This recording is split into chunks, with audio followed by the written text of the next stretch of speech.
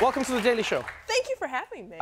Thank you for writing what is one of the most interesting books I've read on feminism in a very long time. Hood Feminism is a really interesting title, because some people might be like, is there a different type of feminism in the hood that we don't know about? I think that there is. I would argue that feminism in the hood is really about survival and less about becoming CEO and more about becoming, you know, a person who can afford to keep your house, stay home for 2 weeks during coronavirus, and generally feed your kids through that process. Right. It's interesting that you say that, because many people have said that the term feminism itself is starting to lose its power, because everyone has a different definition of what it means. You know, some have accused certain waves of the feminist movement of leaving black women behind. Some people have said that feminism itself, mainstream feminism, doesn't think about all of the additional factors facing certain people.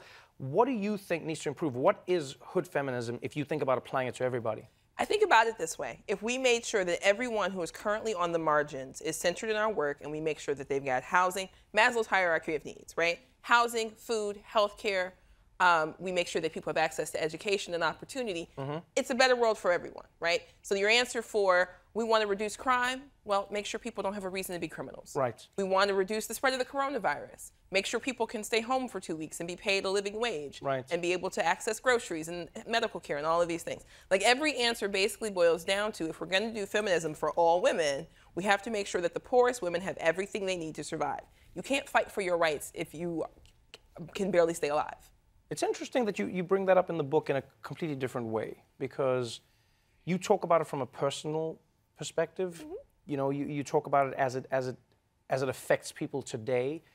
How did your life define how you think about feminism? So I was raised by my grandmother, and I was one of those kids who we would now casually say was at risk, right? And it was fine. I didn't, you know, go to jail or any of those things, but I married a guy who was not great. Right. And then I got a divorce. And one of the fun things about getting a divorce when you've left an abusive relationship and you don't have any money as a single parent is that you find out really quick whether or not you have a safety net. Wow. Right? So I lived in the projects. I went to college. I'm a U.S. vet. So I went to college while living in the projects and raising my son.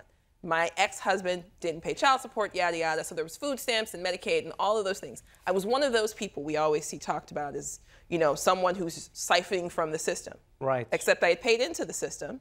I got help from the system, and I promise you I pay more in taxes now than I ever got. That's a great success story. It's wonderful that you came from that place to this place, but it's also interesting that you don't stop looking back and going like, I'm lucky. Because here's the thing. If you say, well, I made it out, no, it's just me, everybody else has to make it too, you sort of ignore the people who, A, who helped you make it out, right, and B, you just keep the problem going. There was always another girl like me. There was always another parent like me. There's always another person who is struggling.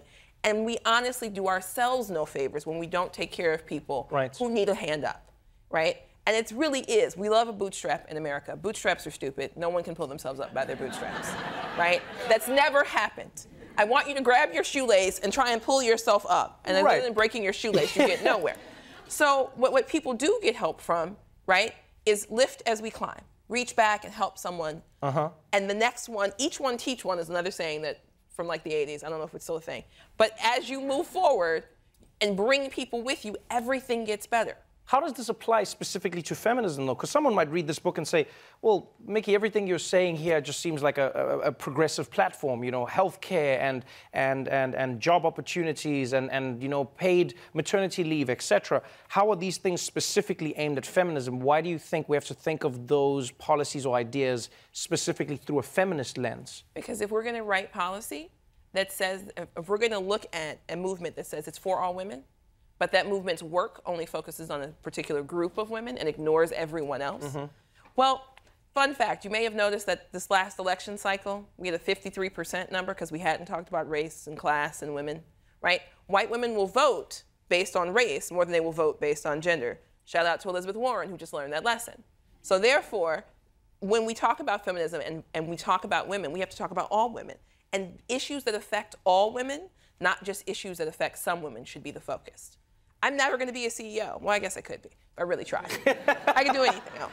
I like how quickly you changed your perspective on life. You had like the two voices. I'm never going to be... I can do it. I mean, I think I can do anything if I put my mind to it. But I do also recognize there's what, 100 or 300 women CEOs in America at any given point, right? How many CEOs do we need versus how many nurses, teachers, doctors, moms, all of these things? So do you think then, because when I read through the book, what was interesting as an argument and an idea was that a lot of feminism seems to have been focused around like powerful positions only.